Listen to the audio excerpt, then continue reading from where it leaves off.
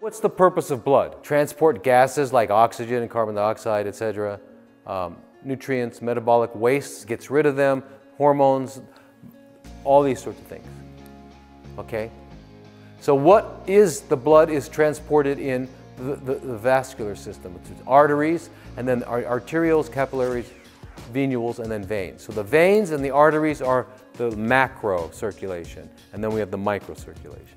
The microcirculation is essential to the transport of oxygen to the cell so that they can do their, they can get the oxygen into the mitochondria so you can make energy. Because remember, no energy and you got a flat line, right? Right? When you're out of energy, the game's over. So everything we do in life should be about getting and keeping energy. This whole energy process requires blood flow, requires circulation.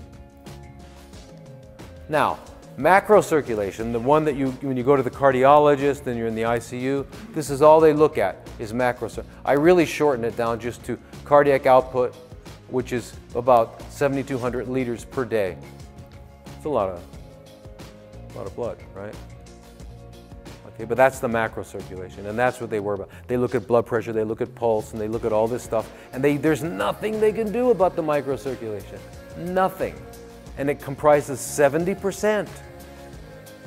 So if your microcirculation is shut down, you go from the arteries to the veins, and it's called a physiological shunt.